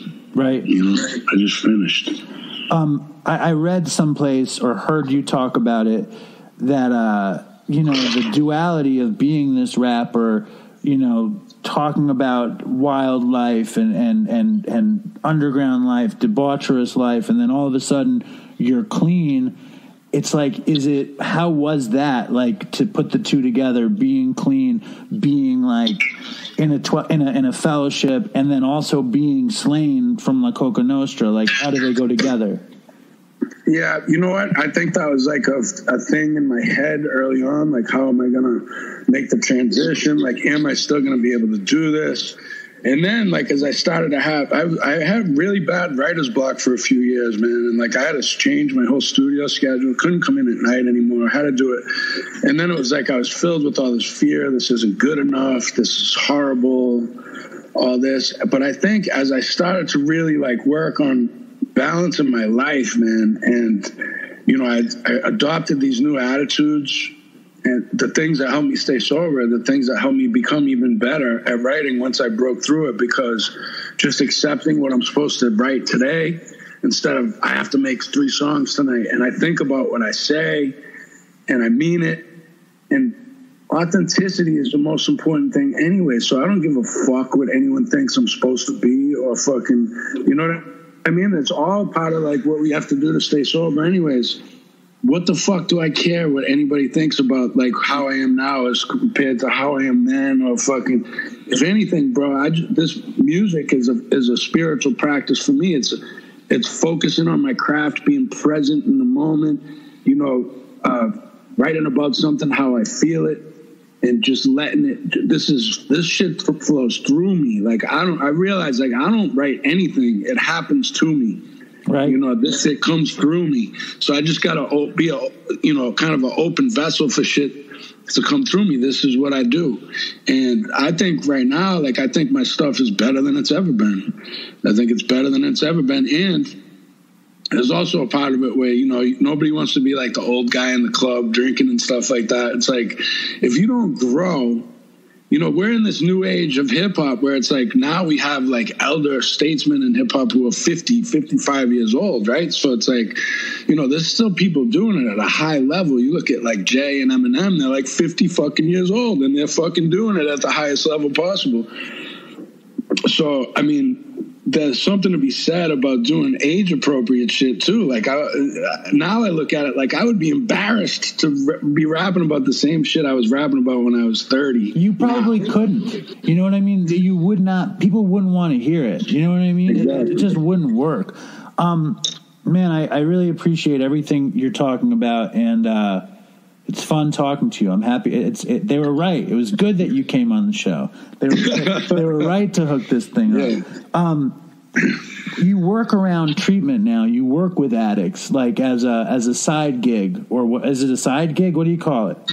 Kind of. I mean, here's how it happened. Like, I started going out and speaking at a place that my friend Matt Ganem was running, and I was speaking to his groups, and he was helping me with charity events, and I went through like a really painful time, like about a year ago, and how I stayed sober through it was like I just got super active in service, man, and it wasn't enough to just do like the stuff in the program. Like, I had to get out, so I started going like down Mass Ave with jackets and sandwiches and going into the tent where people are getting high and giving food and talking to people about recovery if they wanted to or not. You know what I'm saying? But and I turned like my, you know, pretty much any event that I could into like something for service, because I just was in a lot of pain and I needed to get out of self. And anyways, I started going out to that treatment center, and then he was like, hey, why don't you come on and, you know, join the team? And I was like, cool, you know, and I started doing some work. And then when the pandemic came and I couldn't tour this year, I started going out there more and, working with people one-on-one and stuff like that, and working with groups and all that. And I mean, it's something that I don't do anything unless I love to do it. Right. You know what I'm saying? So it's also like, it's great for them. It's great for the people you work with. It's great for you. It's like I have very, very selfish, aspirations around Dopey. Like, I don't do dope. Like, people always tell me how great it is that I'm helping people, blah, blah, blah. I don't even consider Dopey to be, I don't do Dopey to help anybody. I do Dopey because I really, really I always wanted to have a talk show, and I get to have this talk show. It just so happened that I wound up having to become a heroin addict, getting clean, having my friends die, and now it's this thing. But I did it because I love to do it. You know what I mean? I did it and also because I want it to be something. Like, I want it to be big. I don't want it to be like saving people. It's like the byproduct of it being good is that people feel something from it, which is awesome. I look at it like the byproduct of, like at first when the pandemic came, I mean, I canceled like 30 shows. I was like, fuck, like this is a big hit. You know what I'm saying? I'm not going to be able to couldn't do my St. Patty's Day show. And now it's like one of those, it's a thing, like I told you, I believe in the universe and stuff. It gave me a hard pause. It made me realize, like, I'm chasing the bag around the world all the time. And it's like, going in to do these groups at Banyan, man, like, it's been, I'm working with people who are like 17 days sober or 30 days and telling them, I mean, that's the way it works, is we help other people. And especially because, like, meetings have been shut down. It's like moved to Zoom, which really doesn't. It feels weird. It feels weird. It's not the same. So I really need that like one-on-one connection with people, and so that's been great. I mean, I've enjoyed this year, dude. This has been like, I've been at home seeing my son all the time. I got back with my girlfriend, and me and her have just she's a great girl. So, I mean, I just been happy, dude. Well, it's a good deal. I'm happy you're happy. How long did it take for the higher power thing to click in your head when you got sober? I tell people it was the hardest thing. It took me 18 years. That's why it took me 18 years to get sober. You know what I mean? I was like, nah. So, I mean, I just started with the universe, and since then it's kind of expanded. Like, I read a lot of, I'm big on the Eckhart Tolle, a New Earth type of stuff. Yeah. I just believe in that shit because I've seen it work in my life now. But I mean, I resisted it for a long time. Yeah, I mean, me too. And I took it because I felt like I had to. Like, I wouldn't be thoroughly following it unless I decided that I was going to do it. If I wasn't going to claim a higher power for myself. Now, again, I appreciate your time. And the great currency of Dopey is the fucked up Dopey story. And before we started, you were like, I don't know, I don't have a story, blah, blah, blah. We've talked for about an hour, and I know how your brain works. You got different people in your brain doing work on the side. I'm sure you came up with something as we talked. You got one for us? Yeah, I didn't think about it in advance, but, and I hesitate to even tell the story, but I'm going to tell it anyway. And before you even tell it, though, the shit story was great. That would have counted for me. Just so you know. That would have counted for the Dopey story? Yeah, that was okay for me. That's a lame story. That's a pathetic story. But, I always hesitate because, generally speaking, I was always able to pull it together and stay sober to shoot movies. And almost every movie I've done.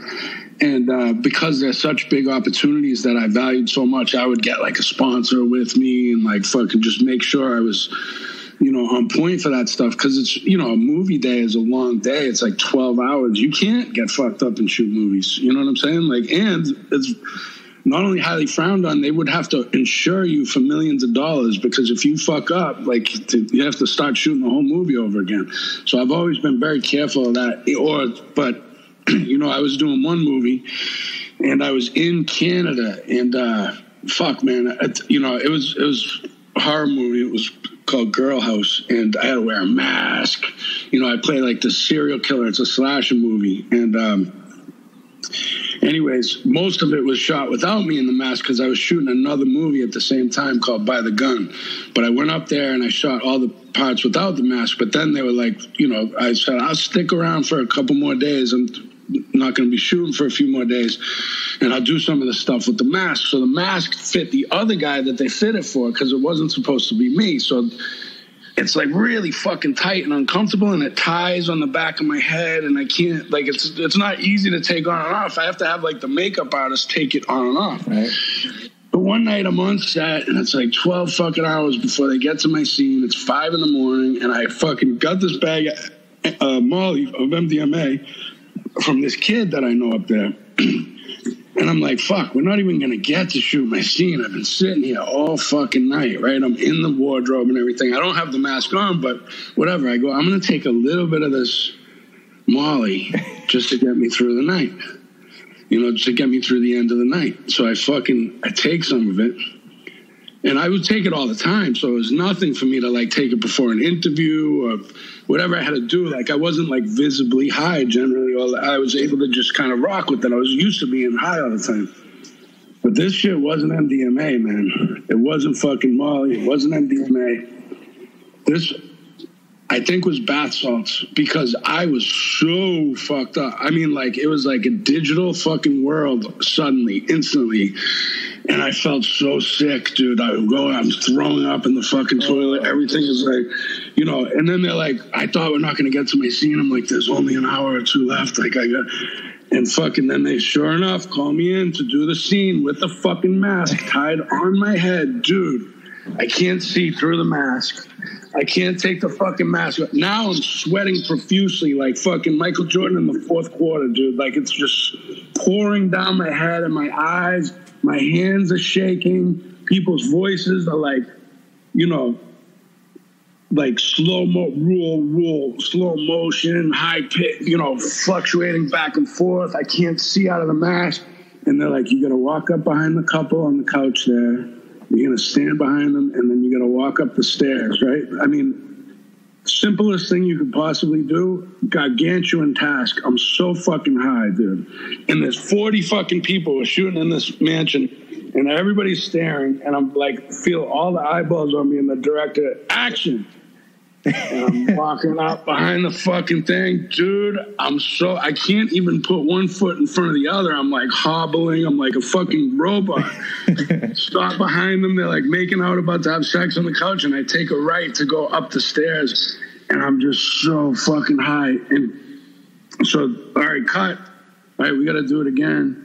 So the director comes up to me. His face is like fucking morphing and all this shit. I don't know what I took, dude. I was So I told him, dude, I think I have food poisoning. I ate something bad. I need to get this mask off. I have one take left in me. And then I gotta go. And he's like, oh shit, really, man? I was like, dude, I'm really fucking sick right now. Let's do this fucking shot and get what you need, and then that's it. So we did it. And then I went back to the hotel, and I had to get my girlfriend on fucking FaceTime or whatever, or Skype, whatever it was at that time. And I was like, you need to watch me. I was violently ill for the next 24 hours. I was like, you need to make sure that I don't die.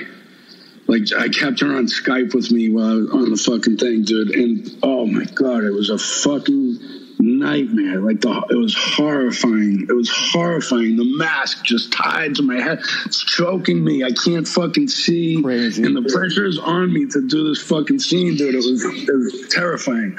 Oh my God. Well, you came through with the story, and like, I wonder what the fuck bath, I mean, like, just the name bath salts is such a weird thing. Like, what is in there? I don't know, dude, but I've never had a reaction like this to anything. I mean, it was brutal. It was brutal. SLAINE, you're a good man. Thank you for coming on the show. It's been a pleasure for me. I can't believe I just told that story. I'm going to regret that. Why? No, listen, if you need me to take it out, I'll take it out. But it's not. That's give me a break. So you ate something bad on set. You had a terrible mask. Come on, it's fun. I like the shitting in between the cars. I think that's funny as hell. It actually looks cool though when I watch that movie back. Like it actually played well because I have I look like I'm fucking like this deranged monster. Killer. Well, you were. Yeah, I look like a deranged killer. So I guess we chalk it up to method acting. There you go. Dude, thank you though. It was. Did you enjoy your experience on the Dopey podcast? Yes, I did, man. Thanks for having me on. Are you going to do a podcast? I saw you post that you're going to do a podcast. Yeah, I'm working on it. I just want it to be good and not lame. So, you know. I hear you. All right. If you ever need anything from me, I'm always around. I'm just trying to figure out, like, the right way to do it. So, you know, I mean, like, I want it to be unique and different, and I'm not going to launch one until I'm ready for it to be, you know. It takes me 4 years to record an album, and so, and I have the songs already, and I'm just tweaking everything. So I'm kind of, talk about character defects, perfectionism is a motherfucker for me. That's interesting. I mean, I could have gone for a lot longer, actually, because one thing I want to ask you about, too, and I'll probably cut this in someplace, with character defects, right? You do you make a list of your resentments, or you make a list of your character defects, and you pray to have them removed. I was talking to a friend of mine who had just done his he did 4 through 9 in an afternoon, kind of like an old school kind of thing. And he said, I mean, when I did my steps, my character defects kind of came back pretty quickly. And he said literally that afternoon, his character defects kind of came back. Like it was like his 5 o'clock shadow grew in after the shave kind of thing. Like, what do you do about that? Well, I mean, you know, the way I understand them, and there isn't much in the big book about 6 and 7. It's like one paragraph. So like in the 12 and 12, which I prefer that book because it's like written 15 years later. There's a lot more experience in the steps. Also in the traditions. I'm not even sure I'm supposed to be talking about this on a podcast, but whatever. If it helps somebody, you know, that's of primary importance anyways. But the way I look at it with the defects is like, you know, some of our defects we like. You know, it says that in there too. Like we're not ready to let go of them, right? You know what I'm saying? But we just got to be willing to let go of them. It's progress, not perfection, man. I mean, it's willingness. Human being. You're not going to be wiped clean and white as snow, pure of your addiction and alcoholism and all your defects of character, and go on to be a saint. I mean, people say that to me too. Like, do you even have any vices anymore? It's like, bro. I smoke cigarettes. I drink 6 cups of coffee a day. I love to play poker. You know, and I could go on. I'm just, you know. I get it, man. I get it. All right. I appreciate that, man. I appreciate it, the whole thing. Thank you for coming through. Yeah, dude. All right. So I really enjoyed SLAINE. He was a nice guy and like fun to talk to, and anybody who's happy to be on the show, I'm incredibly happy to have on the show. Yeah, that doesn't happen that often, that somebody wants to be on the show for years and then they finally come on. I don't think he wanted to be on the show for years. I think he said people have been hollering at him about Dopey, and then when I asked, he was like, yeah, I'll do it, whatever. I don't think he was pining to come on, though. But he knew about it, and he knew he was a good fit for it. Exactly. But I think also he was close with Danny Boy O'Connor from House of Pain. Yeah, Danny Boy told him about this. Basically. And no, but there's a bunch of fans who had reached out to me and to him. Oh, I see. Which is always fun when the fans connect us with the good Dopey celebrity stories. So I thought SLAINE, I don't know, I thought he was great. I thought his stuff at the end, talking about the steps, like, I think this is because I can understand things better, but I thought he was great talking about that. And I was just listening this morning, and I was like, I understand what he's saying, which when I first started, I would go to meetings, and I couldn't understand people at all. When they would be talking, I just heard, like, the Snoopy. Womp, womp, womp, womp. That's what I heard. Womp, womp, womp, womp. And, yeah, I mean, I love being, it's fucked up because I listened to old episodes of the show where I was so against program and shit. Or, like, I think I was just excited that I finally understood it. And now I'm, like, so into it because my life is so much better than it was. I mean, my life was so fucking bad. I went on this podcast last week called Sober Sex. I was very prudish on sober sex. I was very prudish on sober sex. But just to tell the story, you know, like, obviously I tell bits of the story on the Dopey all the time, and I don't really tell my life story to people all the time in my personal life. And to tell the story of, like, my mother dying and Linda getting pregnant and relapsing, and then then having to get clean, and then Chris dying, hearing it all at once, it's like, holy shit, I've actually been through something. Oh, yeah. You know, and Todd dying, it's like, holy shit, I've actually been through something, and it's like I can forget that, and my life is like so different now. You know what I mean? Like I'm comfortable. Like the other day, I went downstairs and my fucking sink broke, flooded the kitchen, and I'm like calling people at 6:30 in the morning and nobody's coming, and then at 7:30 the plumber came and he priced out a sink and I could pay for it. Yeah. And it was like, holy shit, I'm a grown-up buying a sink. And I guessed the price pretty accurately, so then you felt like you didn't get ripped off. Yeah, I mean, my problem was solved, and it was because I could solve the problem, which is only because I'm not a drug addict. I mean, the problem used to be, how can I not get sick? Right. You know, and now the problem is I can get a sink fixed. When people complain that the show has changed, they're like, what do you expect? Like, life changes. Things change. Nothing stays the same. If it stayed the same, then it wouldn't be good. Well, people are fucking dumb. And then this brings us to the next segment of the show, which is one of my favorite segments of the show. What? And you guys shouldn't do it, even though it is one of my favorite segments of the show, is to read a negative review that just came in while we were doing the show. And Dave said it broke my heart. I'm like, I'm not bothered at all. You're the one. Please, I saw you. You're shook. Ray got shook when he heard this. No, one. I was waiting to see if they said something about me. They did. They did, and it wasn't bad. It wasn't good. Anyway, here we go. The review says, best guest ever, 5 stars, which is trying to lull me in, I think. And he says, or she says, the show has gone downhill since Chris's death 28 months ago or something. Yeah, and you're still listening, you fucking idiot. There you go, Ray. Let him know. And I'm disappointed. I used to tune in weekly, excited to hear Chris's hilarity, but I no longer get excited anymore. But he listens. He's not excited, but he's listening. Chris is dead.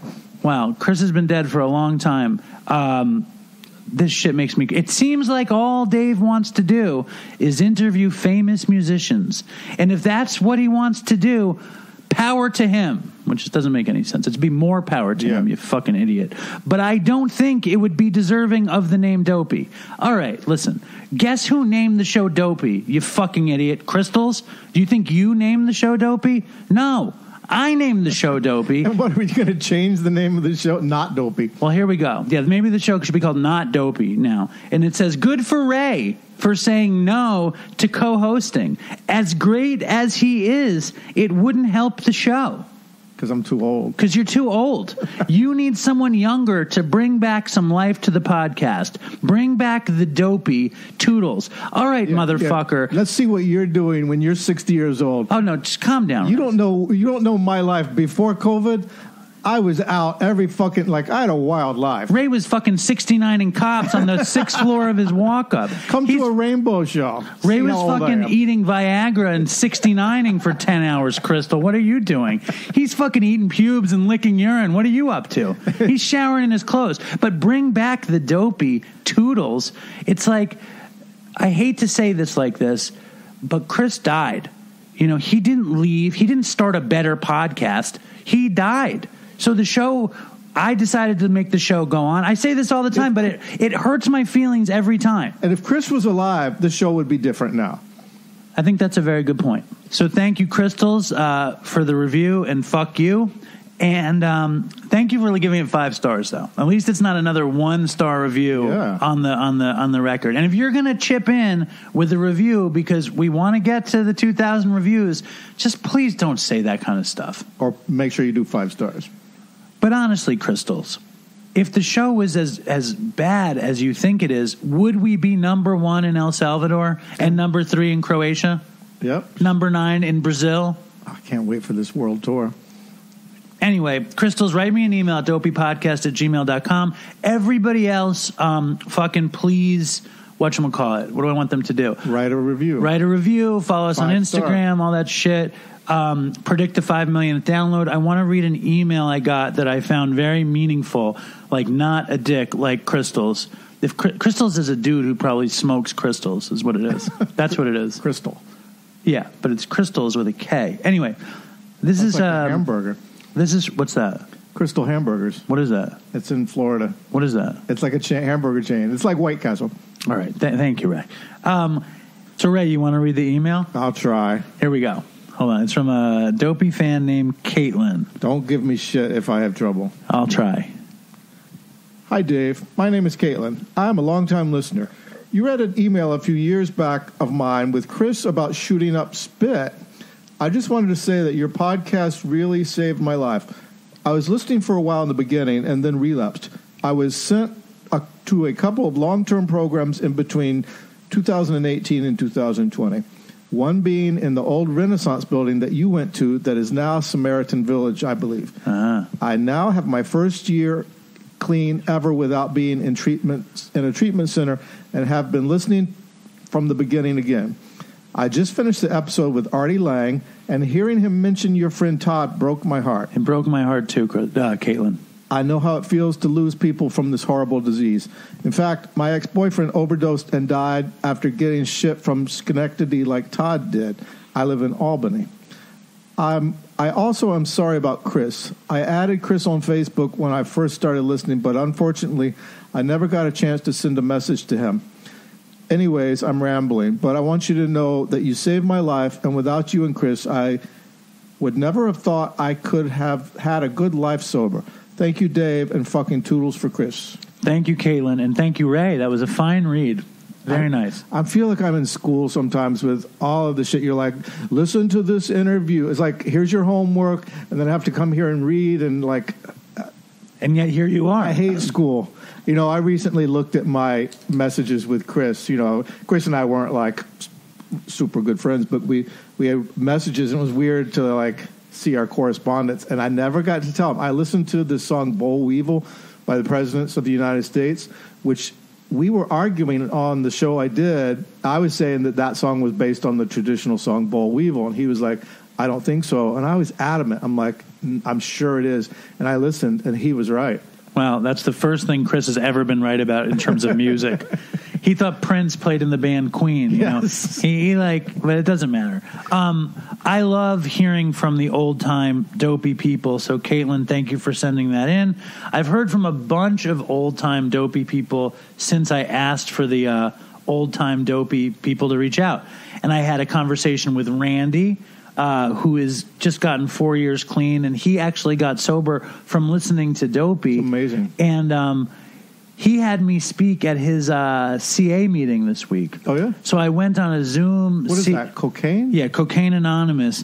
And it was like I was going to lie and say how much I loved Coke, but I couldn't get myself to do it. Did you take me to that...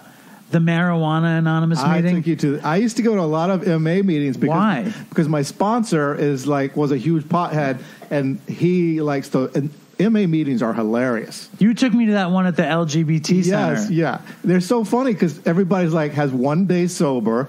Because marijuana doesn't ruin your life, so people just constantly go in and they laugh. They all seem like they're high. They're always laughing.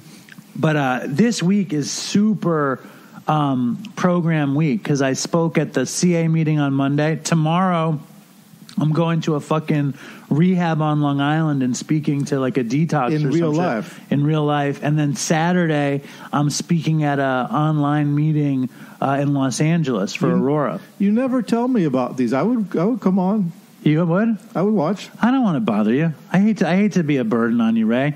It seems like I ruin your life making you listen and read and stuff. Maybe I wouldn't because you didn't come to my. Oh, here we go. Your dopey Zoom. You didn't remind me, and I was doing this and that. Your child was in the hospital. Was she? Yeah. No, she wasn't. She was sick. She was sick. Oh yeah. Before we go, I want to check in on Ray's ever going fourth step. Oh my God. How so?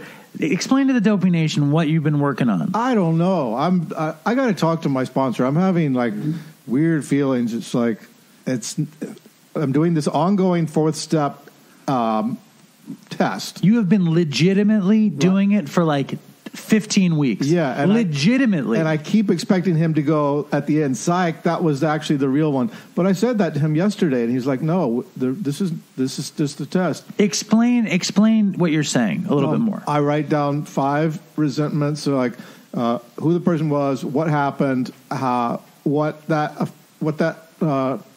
caused in me, and then what my character defect in relationship. to that was. But what Ray's getting at, though, is that his sponsor has him writing a test fourth step literally since the summer. You've been writing this. It's paid like 20 pages now. And that's not, I think a thorough fourth step is a great thing. The thing that's crazy is that when you're done with this, he's going to make you do it again. Yeah, but no way. I said, I'm running out of material, and he's like, you'll be surprised. And he's like, you need to start putting you are the person. Like, I'm mad at myself because of this. So maybe you're not doing it right. Maybe you're failing the test. That's what he said last night. He's like, ongoing from now, can you start doing this about yourself? And I told him that thing about the guy who said his character defects started growing back like his beard. And he's like, that's because he didn't do it properly. He didn't do it thoroughly. I don't know. It's causing me some like. It sounds like your sponsor needs to get added to the list. Maybe. I put you on the list again last night. Why last night? Because of that video thing. Which video thing? I sent you a video, and then you sent it to Hollywood and made a slick version. I'm like, you fucking stole my idea. You're a sick fucking person. I put a bunch of people. I don't want to ruin DopeyCon 2, but Ray wrote an amazing song for DopeyCon 2, and he didn't want to perform the song live, so he made this video with people in the Dopey Nation, and it's like the worst video in the history of videos. It's not. It's like the most unprofessional video. It's like I made it on iMovies. It's not good. It's bad. But then Dave took elements of that and sent it to Hollywood, and it came back very slick. A really cool video. You are a delusional person. You are a deluded person. You have to admit, there's elements in mine that showed up in yours. You got the elements in yours from the Dopey that's page. True. You got them from me in the first place. If you're going to make a Dopey video, it's going to have the same content. So basically, you're saying I stole my pictures Yes. from you that you took from me. Because you would never have thought to have done that if you hadn't seen mine. Sick. I think your sponsor's so you've right. been on there 3 times now. Your sponsor's right. You're not doing the step right. You need to look at yourself. You need to look at yourself. Well, I don't know. You got to put Crystals on the list. Crystals, you're on the list. She's going on the list. But thank you, Ray, for coming to the house and doing another exciting. And I got another famous musician on for Crystals, too. Yeah. That's all you want to do. That's all you're interested in. Fucking Crystals, man. It's like, what the fuck? It's like, how much time does Crystals have? What is Crystals doing that they need to get online, fucking write a review, sad life. Put me down? Sad life. I don't even understand it. It's like it just doesn't make sense to me. Anyway, well, this was we had big plans for today, and we wound up doing a small portion of them. Well, we do what we can do. It was fun. Ray, you end the show. Oh, stay strong, Dopey Nation. Fucking toodles for Chris. Can you take me off your list, please? You're on the list. You can't come off the list. Take me off the list. And stay strong, Dopey Nation. And fucking toodles for Chris.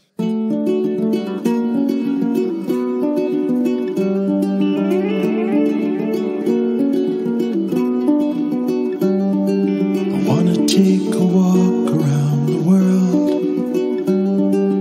I wonder would it do me any good.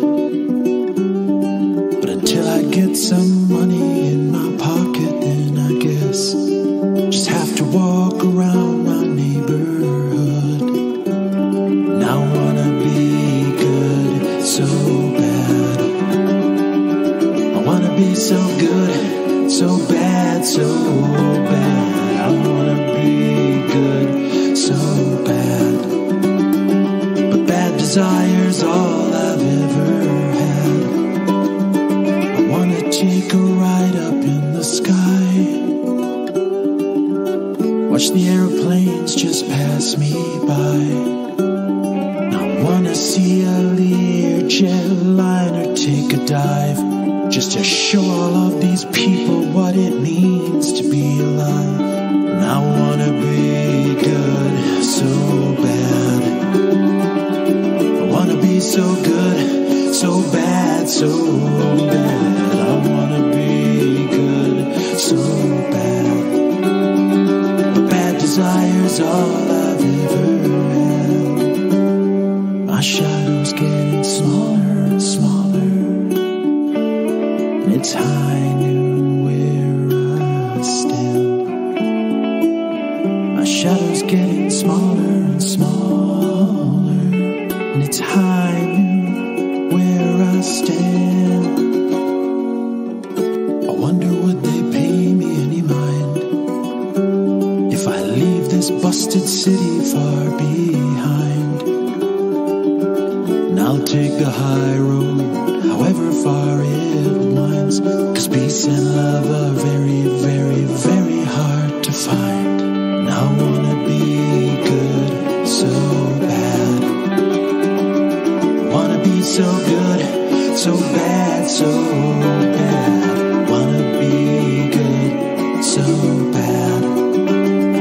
But bad desire's all I've ever had.